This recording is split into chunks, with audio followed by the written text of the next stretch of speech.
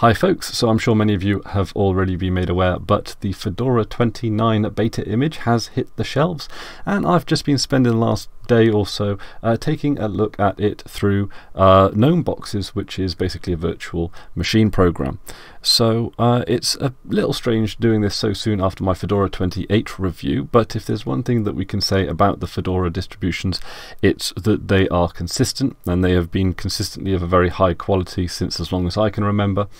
And this is definitely no exception. Now bear in mind this is of course the beta, so if there are any hiccups with this particular review, then don't take it necessarily as an example of the final product. But yeah, having played around with it for the past couple of days, or for the past day or so, I must say that it is very much in line with the high quality that we've come to expect from Fedora. So all the good news there. And as of course you can see, there's the new background image here. I quite like that. It's a nice set of colours there. So I've got a few applications running up here, and this is of course NeoFetch, so the uptime is actually a little bit longer than 2 minutes now. Okay, so it's 1 hour and 2 minutes. But yeah, as you can see, the Gnome 3.30 desktop, that peculiar resolution is just because I'm running this in a window. Gnome terminal, which is a pretty wonderful terminal, and it is running with these programs, which is, a fair set of programs with memory at 1434 megabytes. Now, the Gnome desktop is probably the desktop that does use the most amount of memory out of all of the desktops that I've sort of showcased on this channel, and plenty more.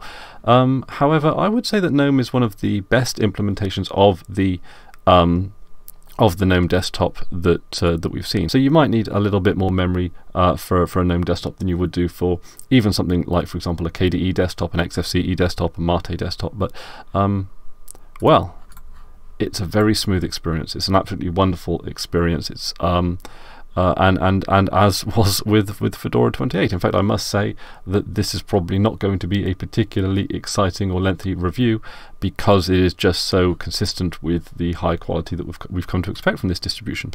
I've been having a look through the Software Center, and as with previous versions of the Software Center, we get given a choice on first boot as to whether or not we want third-party repositories and whether or not we want proprietary repositories. If we go into software here and we go to the software repositories, and it just loads up here. And as you can see, there are a significant number of third-party repositories here, not all of which have been enabled. But we've got everything here from the GNOME Shell Extensions repository. We've got the Open264 repository there, firmware servicing there. There is the Google Chrome there. We've got the NVIDIA drivers there. So there are some important notes that are hit in that particular selection, which is pretty good.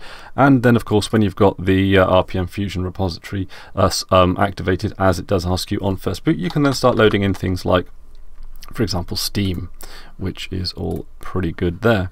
This is the GNOME Software Center, and it's a great software center. I really am quite fond of it now, and it's got all of your so you can go into, like, for example, games. I was actually quite taken back a little bit at the number of games here, and they're all very much of different people will like obviously different games out of this selection, but there's some real gems in here.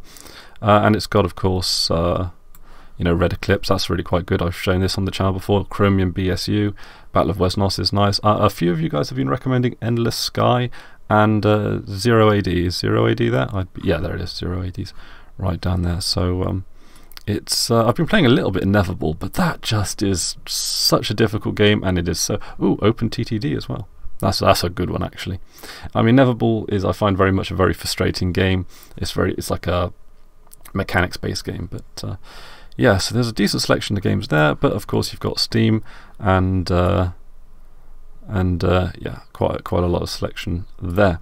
And also with things like, for example, I believe the Itch.io client also releases its client as an RPM file as well.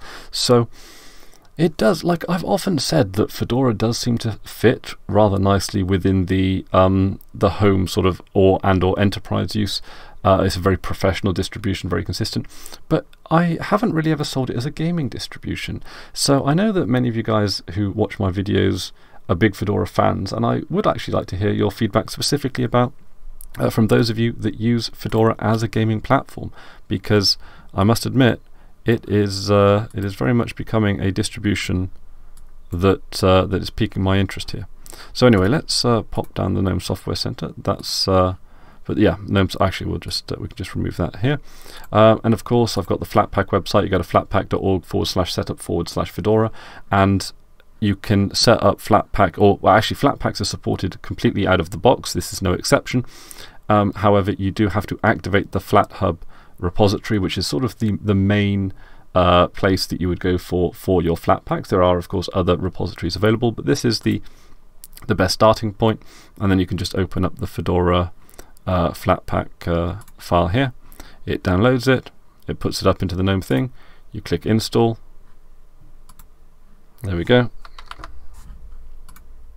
authenticate, bish bash bosh, FlatHub works. So we can even give that a bit of a spin if we just pull up the, let's do Kden Live.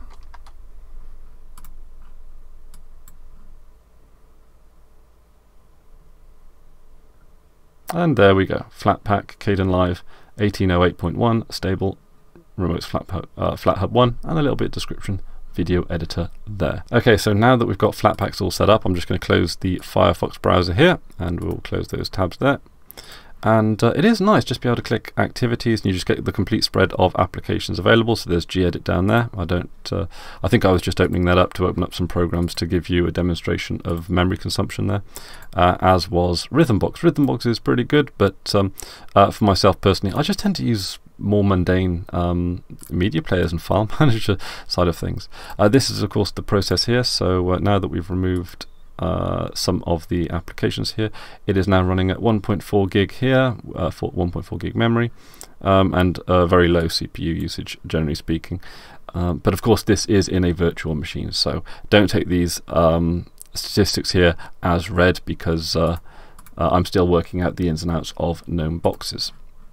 And here we have Evolution, and if you're a fan of Evolution, then you're going to be a fan of Evolution in Fedora, because it integrates with the GNOME desktop absolutely wonderfully.